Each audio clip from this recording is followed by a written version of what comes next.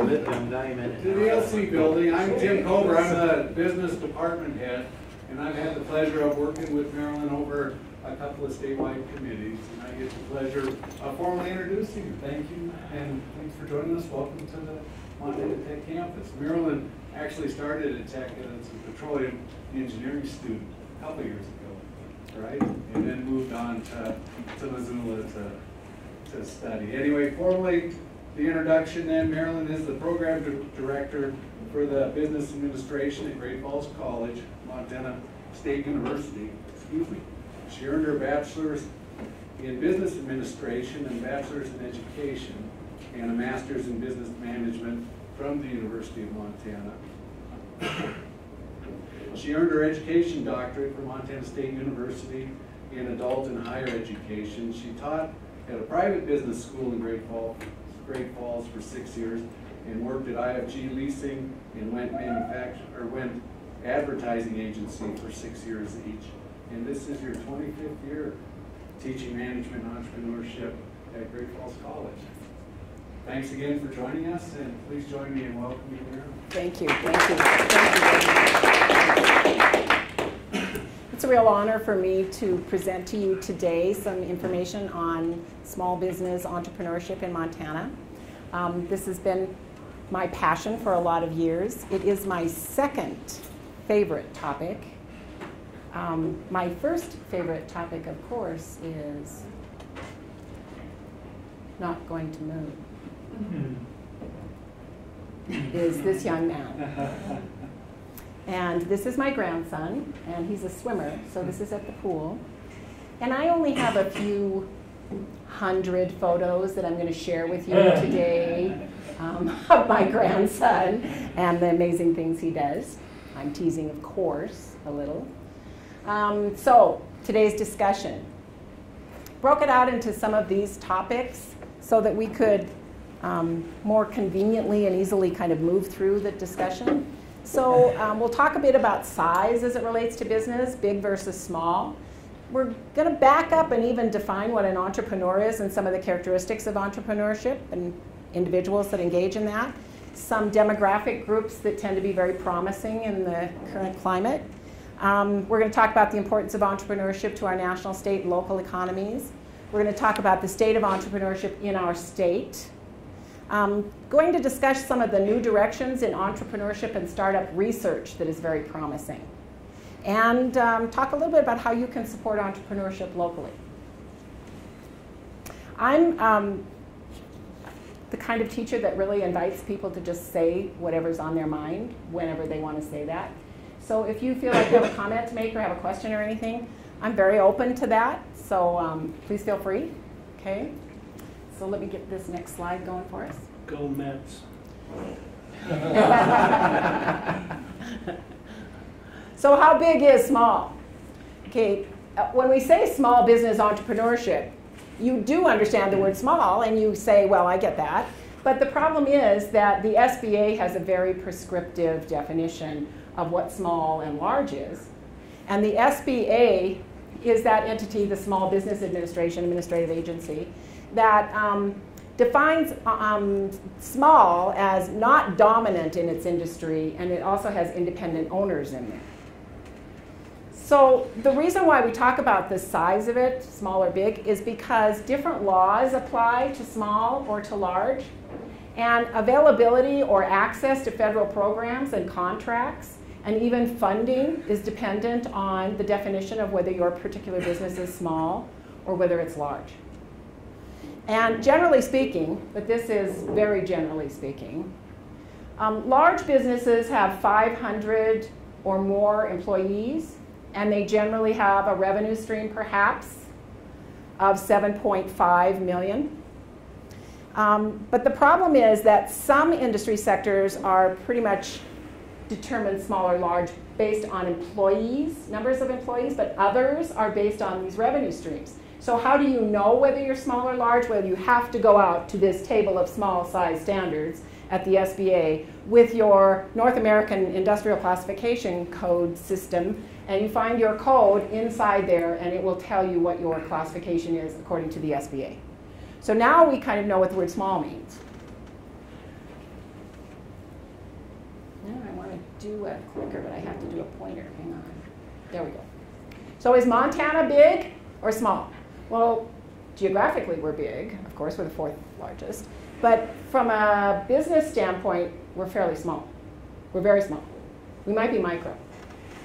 Because 99% of Montana businesses are classified as small, and almost 90% of all employment in the state is in a small business. That's significant. The SBA says that there are really, by their classification standards, only 20 businesses in the entire state that would be classified as large. That's also based on that whole business about which industry you're in. Okay? And then approximately 41% of the state's wages and salary jobs are within firms that have fewer than 20 people in them. If we bump ourselves up to 100 people, then we're at 75%. Those are kind of staggering numbers, I think. I always sort of had the feeling that we were a little larger than that. SBA figures. This is a active link, as you can see. And anybody that's interested in the slides, I'll give you my email address, and then I can zip those off to you. And then you can take a look at some of these sites where I found this information. So the next question is, what's an entrepreneur? And as I typed the word entrepreneur 1,000 times and was saying it to myself in my head, and was also transposing the letters of entrepreneur. Entrepreneur is not an easy word to type, and it's very easy to get these all jumbled up. E-N-T-R-E, P-R-E, N-E-U-R. I have to give myself a little song when I type it so that I don't get the typos in there and get misspellings. But I thought to myself, I'm going to look at the etymology of the word. It's just a rabbit hole that I went down myself because I just got curious after I was fussing with this peculiar word after a while. So basically, it's 13th century French verb. And that's the first beginnings of this particular word. In 1730, we have an economist, Cantillon, referred to the word as risk-bearing, or bearing of risk. And he also defined entrepreneurship as a self-employment of any sort at all. Okay. John Baptiste used the term in the early 1800s to refer to individuals who create value in an economy and where they move resources from low productivity into more higher productivity yielding areas. In 1848, John Stuart used the term in his book, Principles of Political Economy, and that really established the definition that meant that an entrepreneur is a person who assumes both the risk and management of a business. So now entrepreneur, the term itself, is fairly common, settled for us. What are some characteristics? There is unbelievable amounts of literature on the characteristics of entrepreneurs, and they've been studied for a while. But frankly, most of that investigation only goes back to about the 70s. And in the 70s, it was discovered through a research project that small businesses create jobs and are healthy for our economy. And that really was the spurring event for entrepreneurship to take hold. And entrepreneurship started to be studied more and more. And the idea of this small business entity contributing to the economic well-being, or being the cornerstone of the economy, or the health and well-being of the economy, really started to take place. So in those early studies, people that had confidence, were willing to fail, leadership skills, risk takers, those kind of individuals are the ones that were most characteristic in successful entrepreneurs that have been studied. Another characteristic that I think is a really important one is that they have a very high tolerance for ambiguity. They don't worry about what the problem is in front of them. They see the problem, they analyze the problem, and they climb over the top of it, generally without too much concern. That high tolerance for ambiguity allows them to sort of stay optimistic about where they're going, keep a laser focus on their target, and just move around what gets in their way. They're problem solvers. And as I think about my time here at Montana Tech, that was a long time ago, Engineers were problem solvers. Engineers are problem solvers. My son graduated from here, and he learned the skill sets of problem solving. And I think those are very closely aligned with entrepreneurs. They understand the reasons for solving problems, and their high tolerance for ambiguity doesn't discourage them when they don't come up with the answer right away.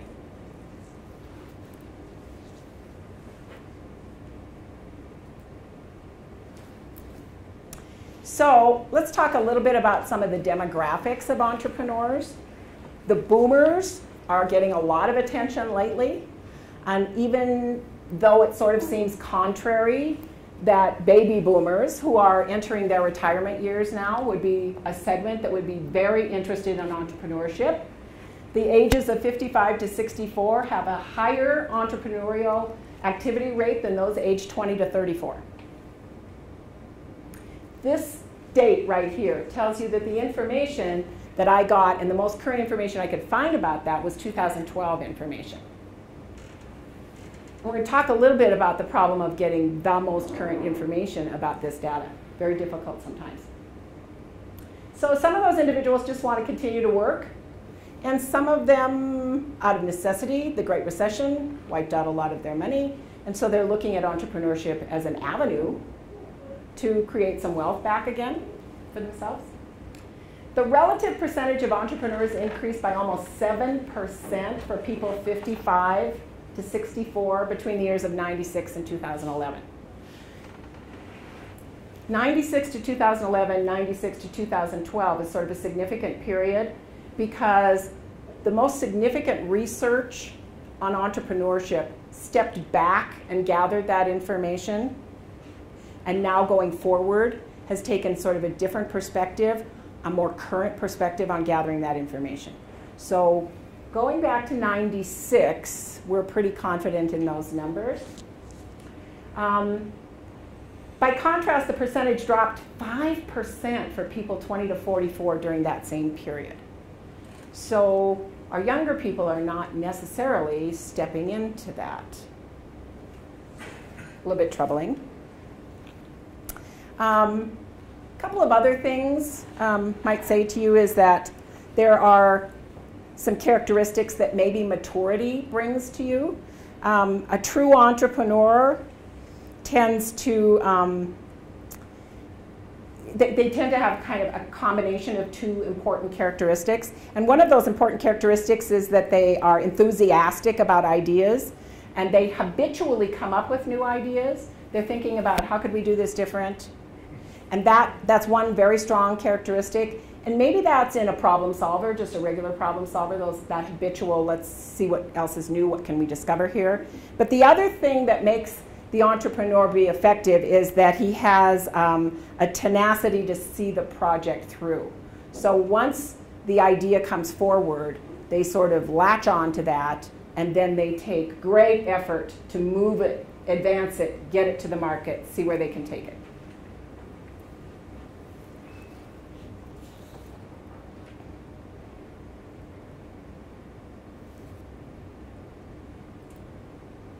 A little bit more about boomers.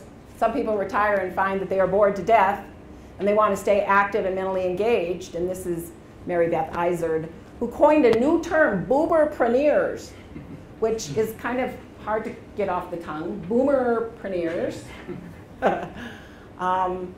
They want to make money. Maybe they just want to be engaged because perhaps they were entrepreneurs before their retirement and they miss it. And the Kauffman Foundation is one of the organizations that is the most respected in entrepreneurship research.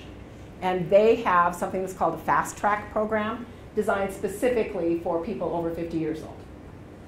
So Butte has an SBDC, Small Business Development Center, and that SBDC does some training for entrepreneurs that are not going to college, but maybe writing a small business plan or seeking financing. And so the fast track package that's owned by the Kauffman Foundation is used in many, many SBDCs to train individuals over a quick 8-week to 10-week course where they learn entrepreneurship and write a business plan in that same time frame. Some of you probably have had entrepreneurs approach you, maybe from the community? I get them about once a year. A person calls my phone and says, I need some help writing a business plan. And it's usually about Friday at about 2:30, 3 o'clock. And they tell me they need it by Monday morning. You know, we need to get this turned around pretty fast. And that generally is sort of indicative of the characteristic of an entrepreneur. You know, they see what they need and they start going for it right that very second, not knowing necessarily that sometimes this is a developing process.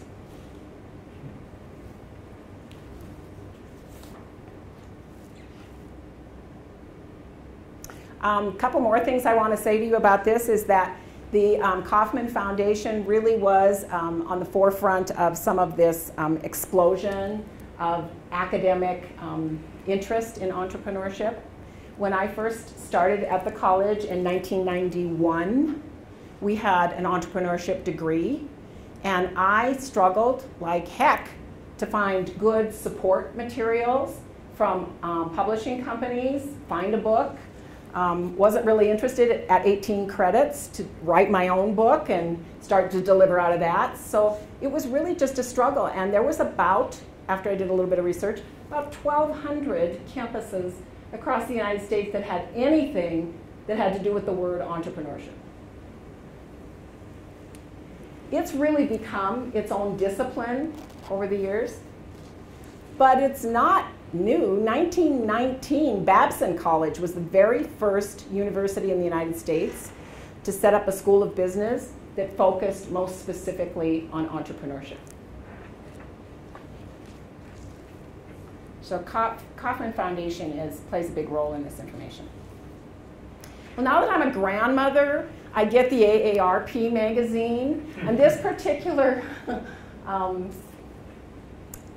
graphic and information that went along with the article is talking about these boomer entrepreneurs, older entrepreneurs, 50 to 64, and the hottest states for old entrepreneurs is Montana, Idaho, Nevada, Oregon, and Alaska.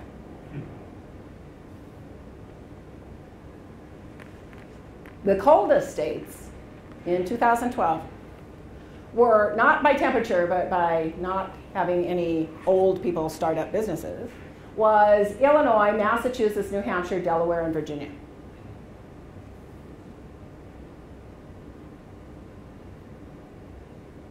I kind of think of them, I think of that part of the country as sort of a hotbed of entrepreneurship and business activity, and the East Coast. You know what? Alaska, maybe by necessity, right? I mean, I haven't visited Alaska, so I'm sure that it is a magnificently enhanced business climate there. But I do kind of think of that as the wilderness a bit. I just think it probably has a little bit of something to do with that. People want to stay in Alaska, well, Montana too, and say, well, I'd like to stick around. There's not a whole lot of, like you said, not many large companies. No. I guess I better try to figure something out. Where am I going to go? Right. Okay. So then the next group that we might talk about after boomers is the millennials.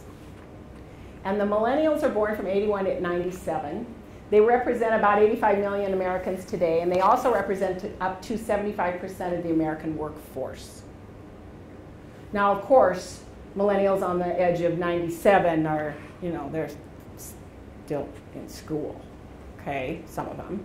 And on the edge of 81 are turning exactly into the age at 34 that is prime for entrepreneurship. So as the millennials age, we're going to count on them to be entrepreneurs. Is that a little scary? I'm not a millennial, so that doesn't scare me. But I think it's important that that particular segment be studied. And I also think it's important that we understand that there are some problems with this particular demographic. And a couple of those problems really are that though that particular group tends to be very entrepreneurial in its nature, the characteristics, they're optimistic, they're socially conscious, They recognize opportunity, and they are generally first adopters of new products and technology.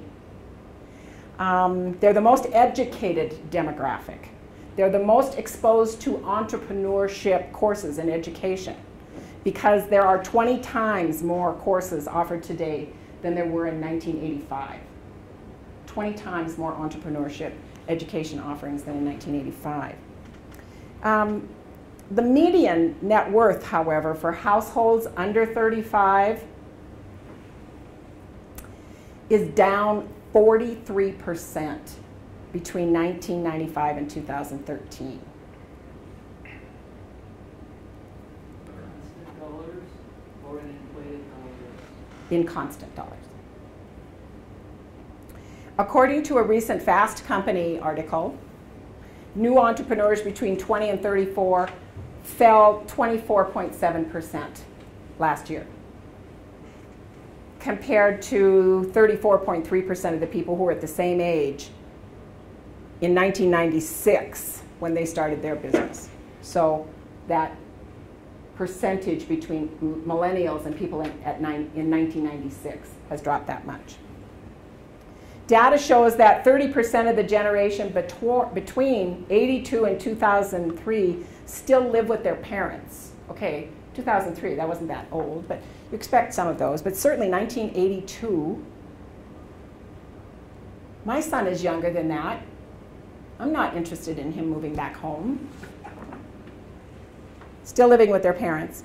Also, if they don't live with their parents, there's a higher likelihood that they live with a roommate, because their income does not support them finding housing that they can afford.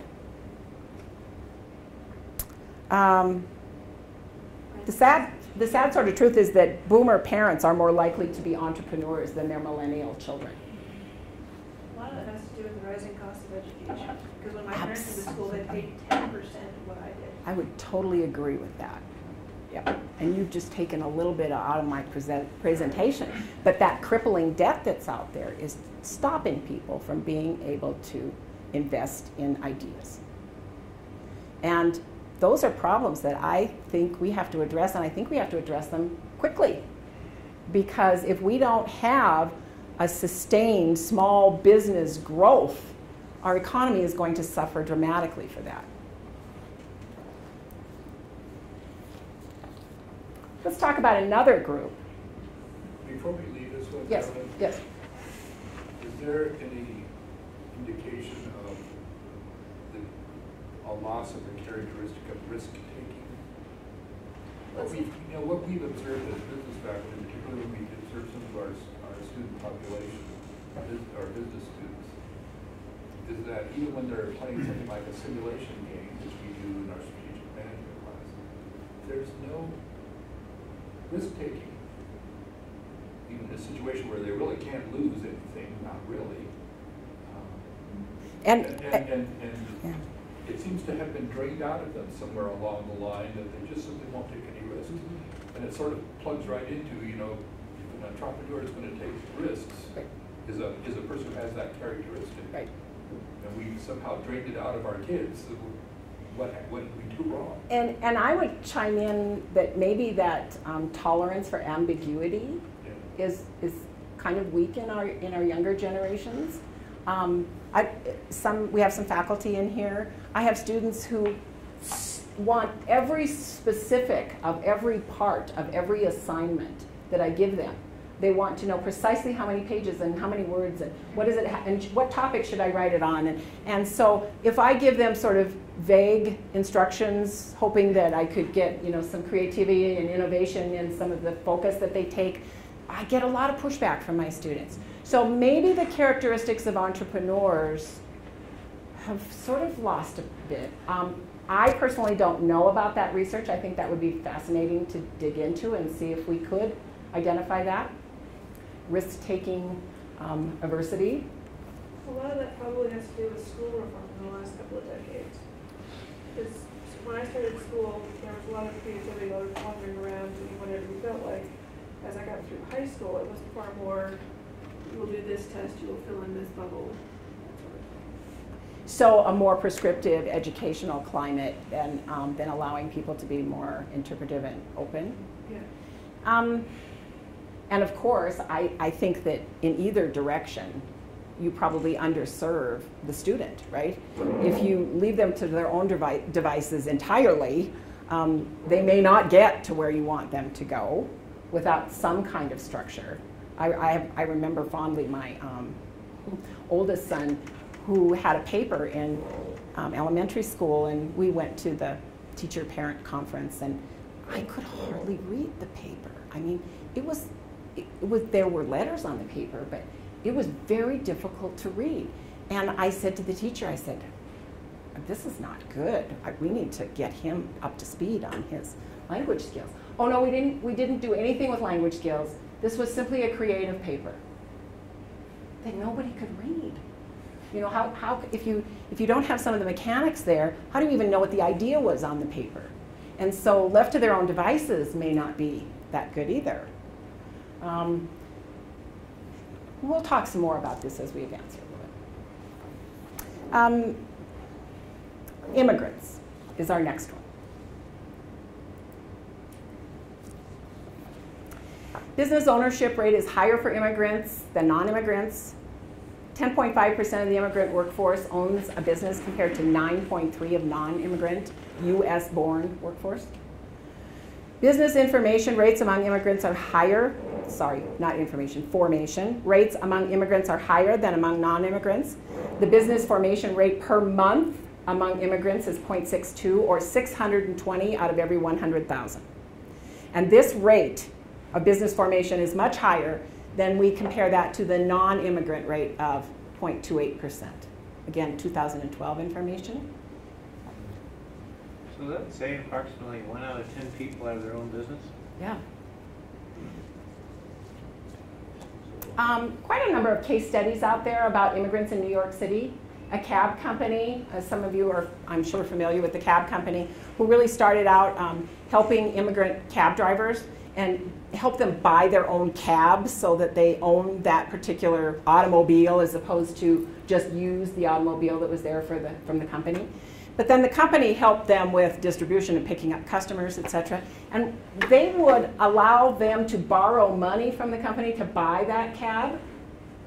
And what they discovered was that there was almost a zero default rate on the loans by these immigrants that came and borrowed money from that company to buy their cab so they could work for that company. So much so that they actually went into financing because that particular population was so low risk for them. It was better than being in the cab business. It was better to finance people to buy cabs. So I think that... especially now after Uber. Yes. And this case study that I had was like, years before Uber, but might have been some fodder for that. Couple of more things here. Immigrants are almost twice as likely to start businesses, especially in 2012, as native-born Americans. 28.5% of entrepreneurs in 2014 were immigrants, which is up from 13% in 1997, more than double. About 1/4 of the engineering and technology companies started in the United States between 2006 and 2012 had at least one key founder who was an immigrant. One of the things that has been toyed with and that I found in some of the research was some ideas about changing the way that we offer visas to immigrants. So create a new category of visa that might be called a startup visa.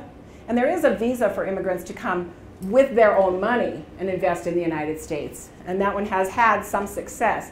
But this particular startup visa would be a visa that would allow people who had come here to the United States to work or to go to school to have a visa that helps them start up the business idea that they have. And that startup visa is being somewhat used in a similar sort of fashion in Canada and New Zealand right now. The premise behind that, though, is to make sure that those visas and those startups boost the economy by hiring people. So one of the criteria for you to continue to have that startup visa would be that you have some employment requirements that you would meet. Not so stringent that you wouldn't, that makes the visa unattractive, but stringent enough that makes that visa worthwhile to the economy. And again, Canada and New Zealand tend to be the ones that are sort of in the forefront of this idea of a startup visa. So now, after we've talked about entrepreneurs and their characteristics and some demographic groups that might fall into those, we need to talk a little bit about how important entrepreneurship is and startups. These are kind of startling pieces of information too. This comes from 2014, again, the Kauffman Foundation primarily. And the startups are responsible for all net job creation. All net job creation over the last 3 decades. And lots of data support that entrepreneurship results in more vibrant, opportunistic, and prosperous communities. We know that. It's an economic engine. Without startups, there would be no net job growth in the US economy. That's true on the average because a lot of data is collected that way. However, this is even more relevant because it's true for all but the last 7 years, going all the way back to 1977. During recessionary times, job creation at startups remains relatively stable. That's 2010 information. But net job losses at existing firms are highly sensitive to business cycles, changes in the downturn in the economy.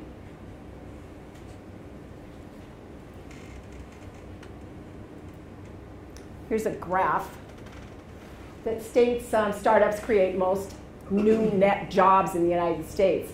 So the blue, the lighter blue, is net jobs from startups, and the black is net job change of existing firms.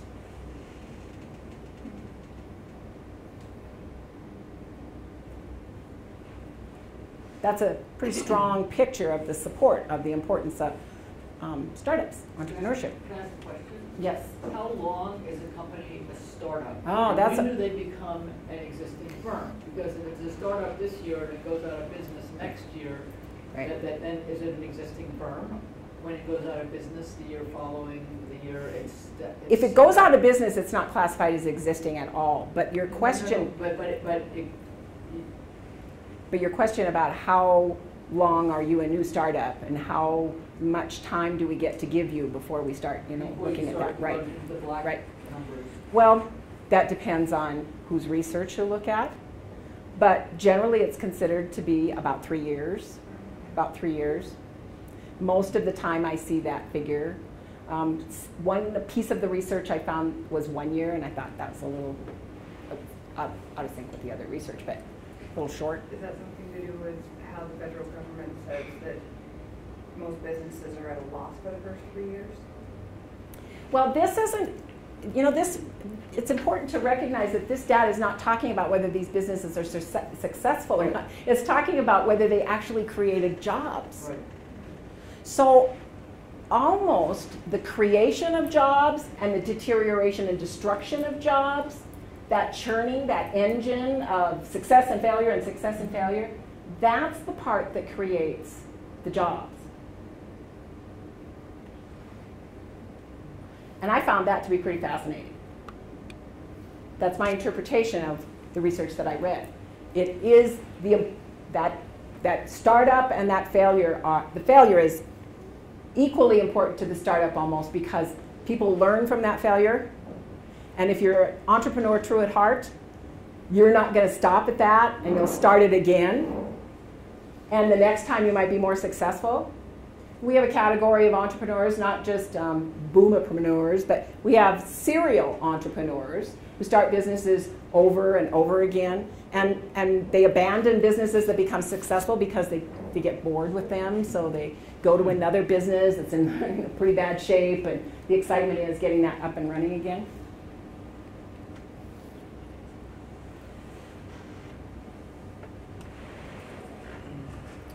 little bit more on the importance of entrepreneurs and startups. The per capita rate of business formation in the United States has been slow and on a steady downward trend since the 1990s. So we have lost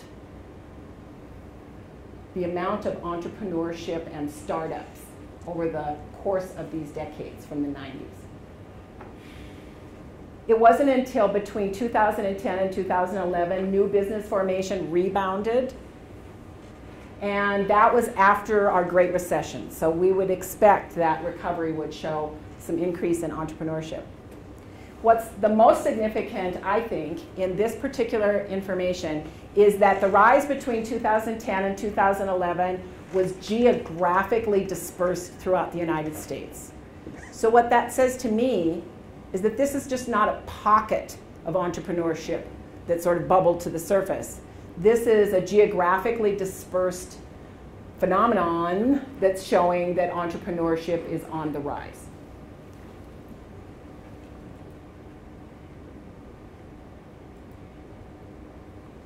Here is some of the information. Again, Kauffman Foundation took a look at 2009 to 2010 for the states. This is our individual states, and that's collective aggregate information. And so the increase between 2010 and 2011, significant in the states, 88.2%. And the Kauffman Foundation, just as of the last couple of years, has started to study select metro areas, cities, and this is the data for those select cities.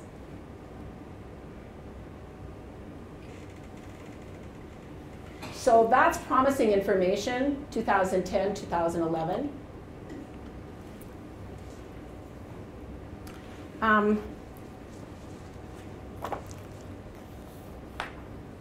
Catch up to my notes here.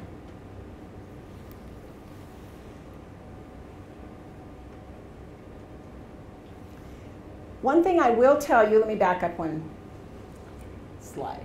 Sorry about that. The increase in entrepreneurial activity as a result of these new research methods that Kauffman is focusing on, and they bring more current information to the market faster. The increase in entrepreneurial activity in the 2015 index, which is just a few months old, actually came out in June of 2015, represents the largest year-over-year increase in the last 2 decades. So the increase in entrepreneurship and business creation in the states had its largest increase year to year in 2015. And that gives us all kinds of hope for a revival of entrepreneurship in the future.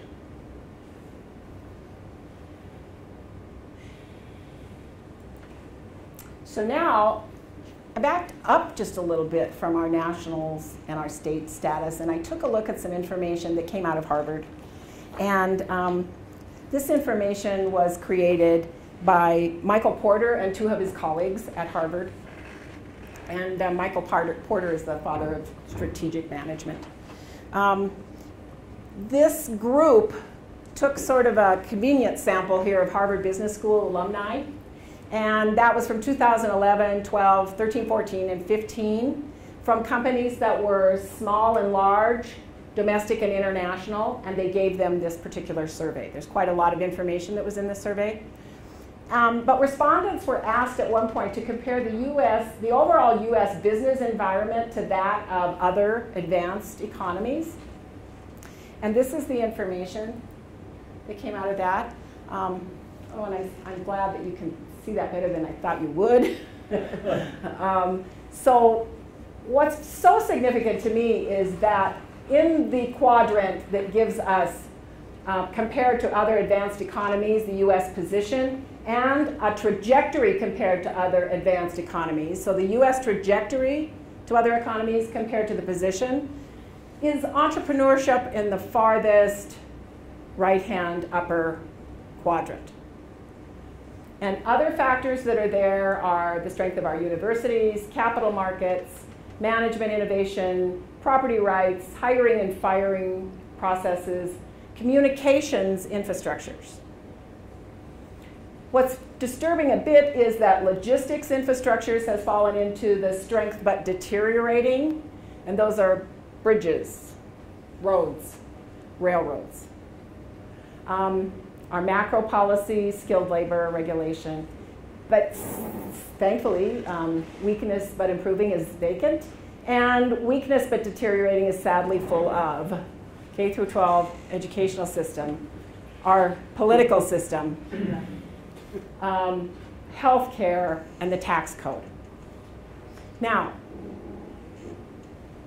this is information from the 2015 report, but you'll be glad to know that all of these factors, but one, moved to the upper right-hand corner from 2011, except the tax code. The tax code pretty much stayed stagnant from this survey taken in 2011.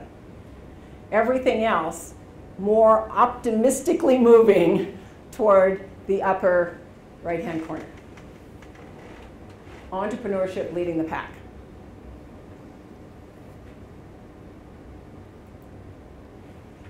So now let's talk a little bit about entrepreneurship in Montana. Well, it's a hotbed, according to the New York Times. And that article came out in June 17th of 2015. And the New York Times, of course, was quoting the Kauffman Foundation research and extrapolating information from that report. Montana has ranked #1 in the Kauffman Index of Entrepreneurial Activity since 2012. There are other indexes of state entrepreneurial activity. Nebraska has one. They don't use the same methodology, but Nebraska also shows that Montana is climbing up in the ranks. Montana moved from 17th place to #1 in 2012 under the methodology that Kauffman was using back then. Kauffman has changed its methodology in assessing that ranking. 2014 was that adjustment.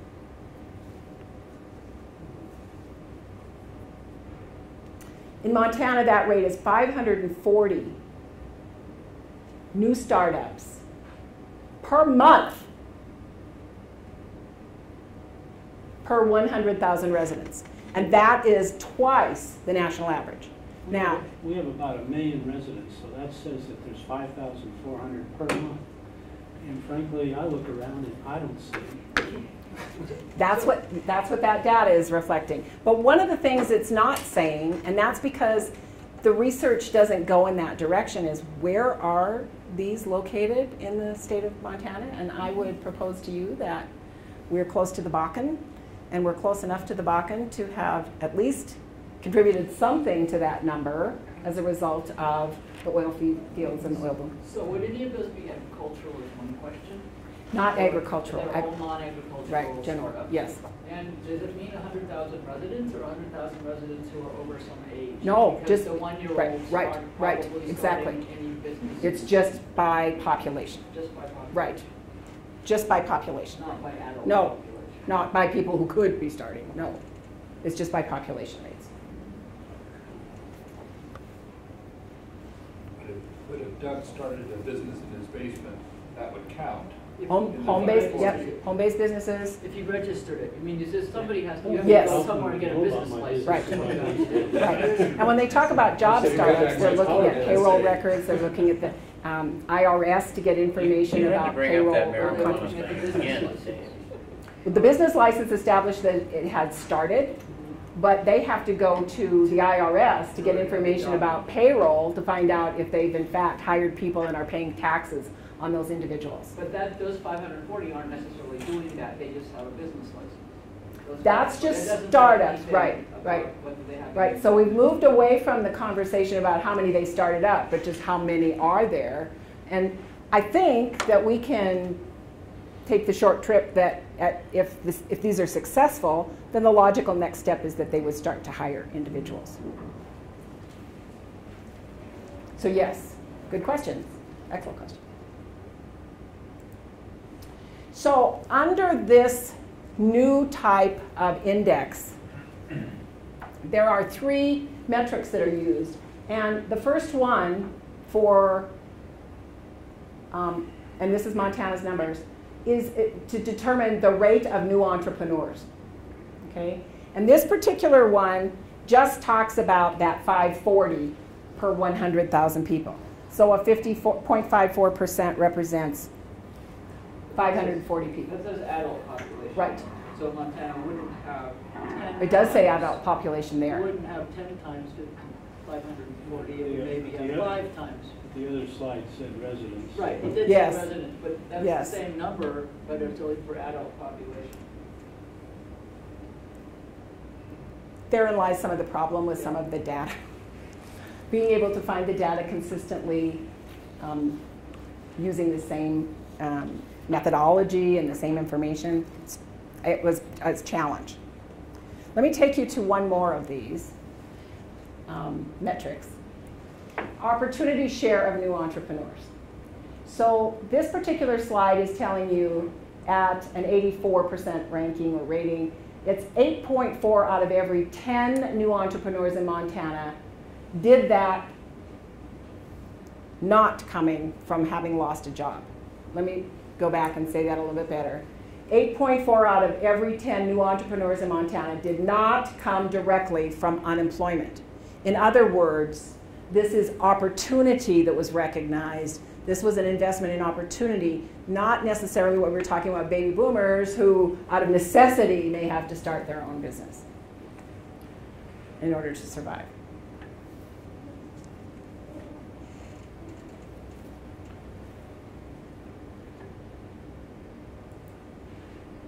And then startup density. Startup density is the number of startups per 100,000 residents in the population. And the startup businesses here are defined as firms that are less than 1 year old. A lot of false starts at getting businesses off the ground, perhaps.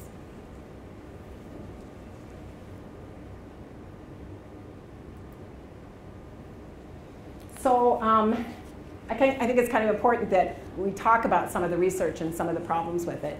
The Kauffman Foundation is one of the very first ones to talk about the limitations on the accessibility of some of the research.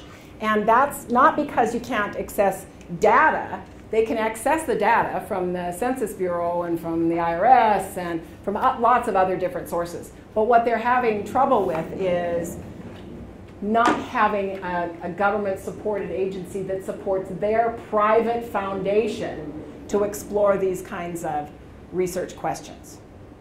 So the research always seems to be behind when you'd want it. It's not available for policymakers or universities or campuses or decision makers or small business people. It just isn't coming in a timely enough fashion. And that really is part of the reason why they have partnered with the Census Bureau and actually the Department of Commerce and the Census Bureau to take data from their warehouses and use that data in order to come up with better forecasts about entrepreneurship and the state of entrepreneurship.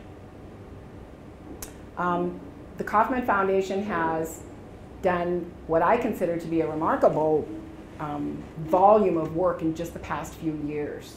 So the last time I had been out there was a struggle to find some things, but they have really stepped up their game and really created, since 2013, huge amounts of information. Sounds like I'm a champion for the Kauffman Foundation, but I certainly was able to, in my sort of lit review, come back to Kauffman. For example, I thought I was going to get some great new information from the New York Times, and there they were citing Kauffman. And then I'd find something else, and there they were citing Kauffman. And so when I worked on my dissertation, my chair said, when you keep coming back to the same source, you probably have got a pretty good handle on the lit review, because they seem to all be going back to that same singular place. Can you tell us a little bit about the Kauffman Foundation? Yes. Ewing Marion Kauffman was a business person in Kansas City, created a fortune for himself in entrepreneurship, did very well. And virtually millions of dollars of his wealth has gone to create this foundation for just the simple reason that entrepreneurship is important to the economy It's a gateway to the middle class for people.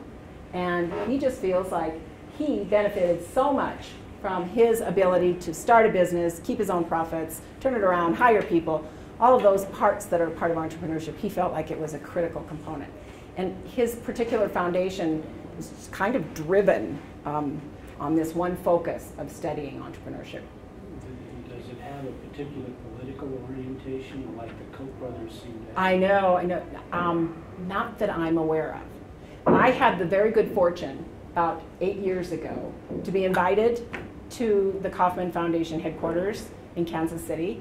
I had sort of serendipitously asked that I might participate in using some of their entrepreneurship materials in one of my classes. And they graciously said, you betcha. And they sent me as much as I wanted and copies for all of my students. And they just completely loaded up my class. And then invited faculty who they did that for across the nation to come to about a 4-day event in Kansas City and just simply grind page by page through that support material, through that textbook, through the business plan model, through all of the parts of that particular curriculum to improve it and change it and modify it and get suggestions. And that was a really fabulous experience for me. But it sounds like they're an advocate Yes. for entrepreneurship, Yes. not an independent observer of Right, entrepreneurship. right. They're very deeply involved in it. And I was impressed when I went there and saw how involved they were. But now, the research that's out there since 2013, I think they've really kicked it up. They're also global. Yes. And that back now, 20 years now, a friend of mine worked for the Kauffman, and we were based in Hong Kong at the time, and his full-time job was finding the right people to give money to. I volunteered, but it didn't work. Yeah. But so it's a lot of money. A lot of money. USASB, the United States Small Business, what is that particular conference? Help me, faculty. The USASB conference is heavily funded by the Kauffman Foundation and the Coleman Foundation, also deep into startups and entrepreneurship. And went to that conference one year, and faculty were given an opportunity to do elevator presentations. You get 2 minutes to make your pitch. And they wrote us checks for $5,000 to go home and seed up that particular project that we were working on. But you only had 2 minutes to pitch it. That was just, an elevator, that's from the time you get to the end till you get to the top floor, that's how much time you get to make your presentation. And that was just so fascinating, terrifying. What I'm hearing is if you have an entrepreneurial idea that you think is a good one, these two foundations would be places that you might go to and actually see whether they'd be willing to fund your idea? I don't know how much they go to the granular level of the entrepreneur. I think what I've seen so far is that they're interested in the training, the curriculum, the environment, making it an important part of the culture. And that seems to be where their focus is. They treat people who participate in whatever they're doing very well. They're top drawer organization. The first time I was ever picked up at an airport in a limousine by a guy who had my name on a card was the Kauffman Foundation. It had my last name on the card, and I was, are you talking to me? Is this real? It was very, very, very impressive. They treated us extraordinarily well, and they expected us to work, and we did, but it was fun. So the research is coming. It's getting better all the time. It's improving. And I think we need to figure out how to support entrepreneurship locally. So I think we think globally, but live, I like the live word better than act locally. Think globally, live locally. Meaning keep a global perspective on everything, but of course, buy your goods and services locally. Support small businesses that are here. Buy from them. And the internet has created some interesting dynamic there. We can shop anywhere we want now. And it will get to our door in a matter of minutes, really, in comparison to years ago. Ordered something from Amazon, needed it. I had it the next afternoon. Virtually no delay in my mind. But should I have purchased that locally? So I always ask myself that question. Should I have purchased that locally? Because I've supported a small entrepreneur who's supporting some employees who are getting paychecks, who are paying taxes, who are supporting the local school system, who are paying the cops and the firemen, and they're filling the potholes that I drive into on the roads. So that mechanism is tantamount to me. It's important. So I go out of my way to buy locally wherever I can, wherever I can. And I know that there's lots of folks here who have lots of great experience and knowledge, and I encourage everybody to help startups wherever you can.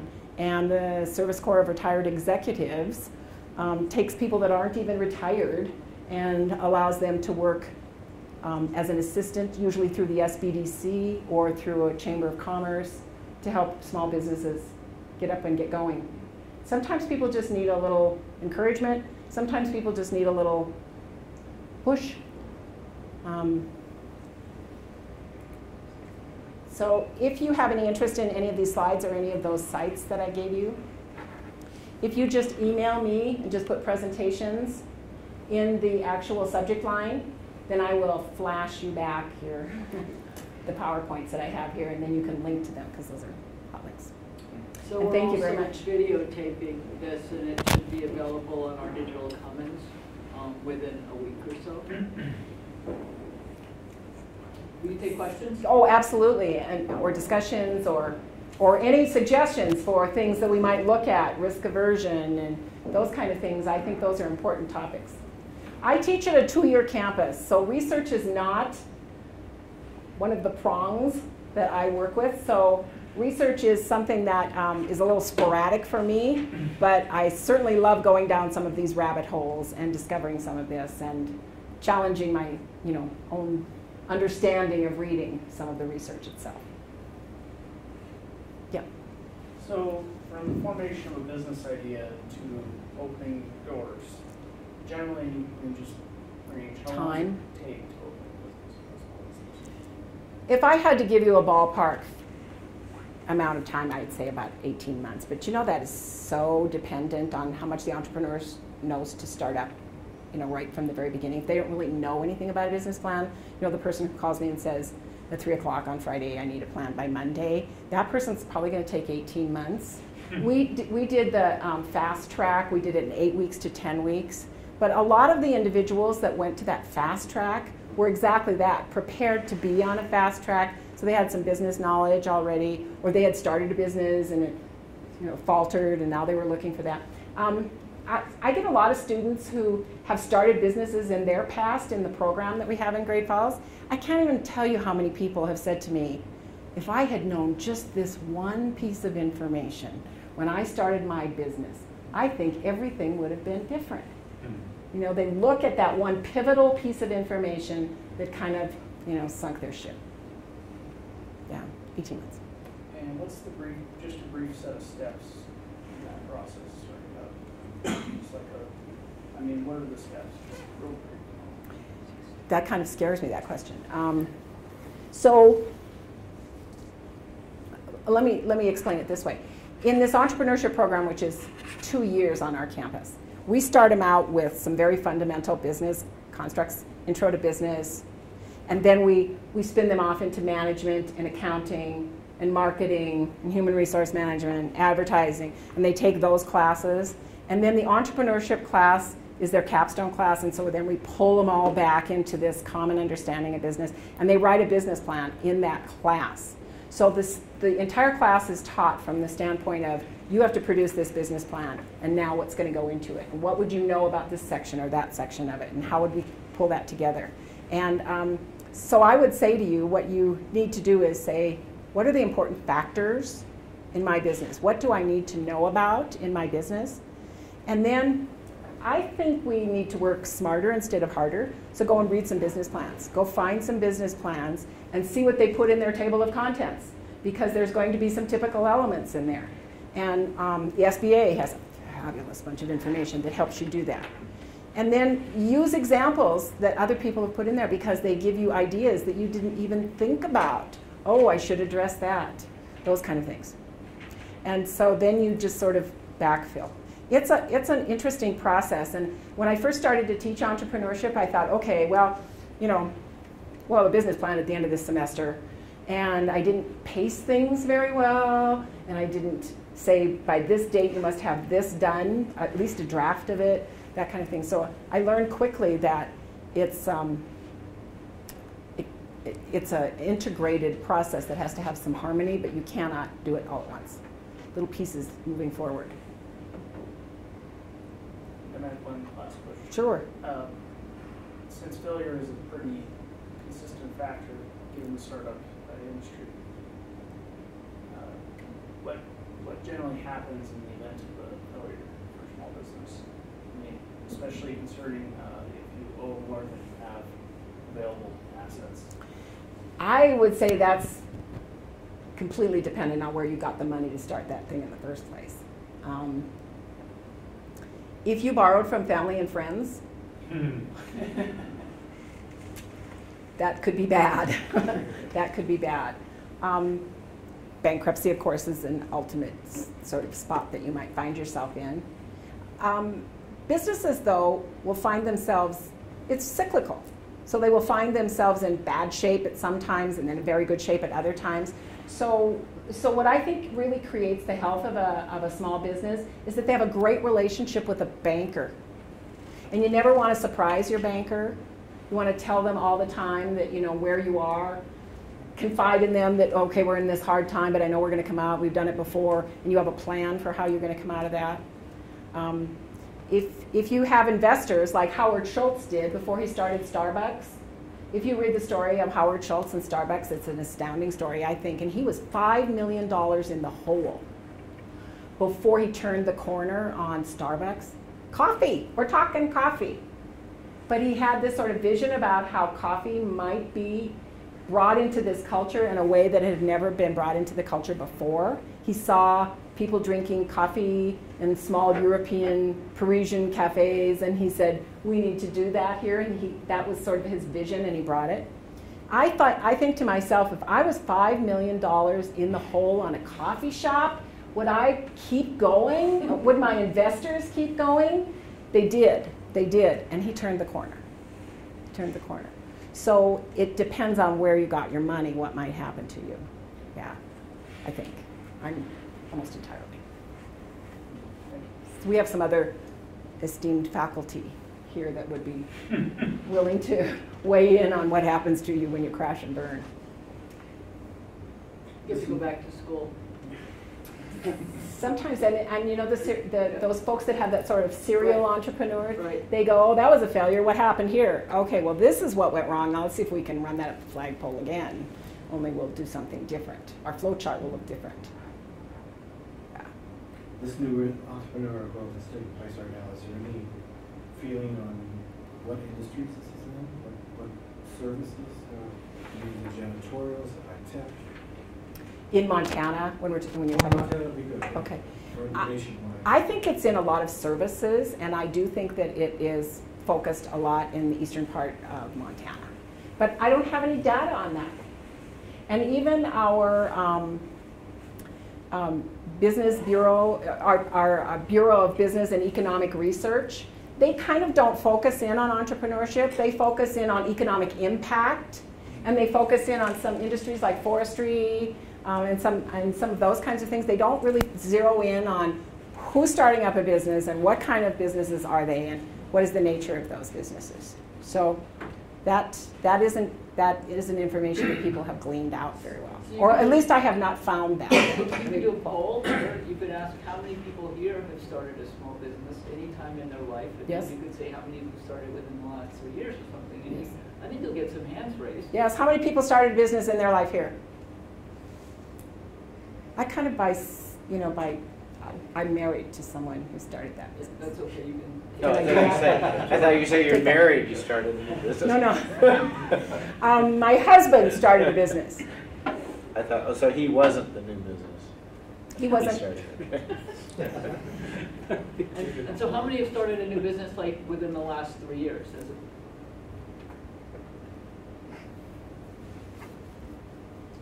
But I know, you know, a number of faculty sort of start a consulting business. Yes, yes. Okay, whether they're employing anybody, because they can consult.